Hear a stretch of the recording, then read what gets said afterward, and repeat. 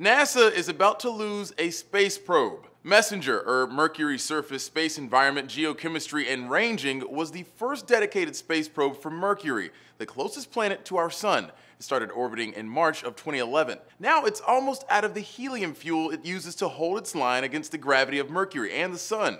NASA says after one last correction burn on Friday, April 24th, Messenger's demise will be just a matter of time. And speed. Messenger will be doing 8,750 miles per hour when it spirals into Mercury's surface. The impact is expected to be on the far side of the planet, hidden from view of Earth. And yes, Mercury's minimal atmosphere means Messenger actually will hit the surface instead of burning up. Rest in pieces seems a suitable epitaph, considering the spacecraft will be ramming the planet at Mach 12. But the focus was always on the science. John Grunsfeld with NASA's Science Mission Directorate elaborates. We are celebrating Messenger as more than a successful mission.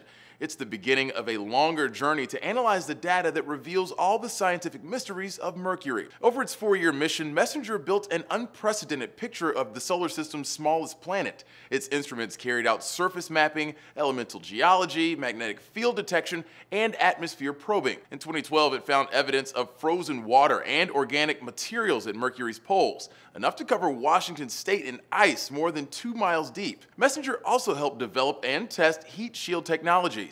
On the sunny side of Mercury, temperatures climb past 570 degrees Fahrenheit.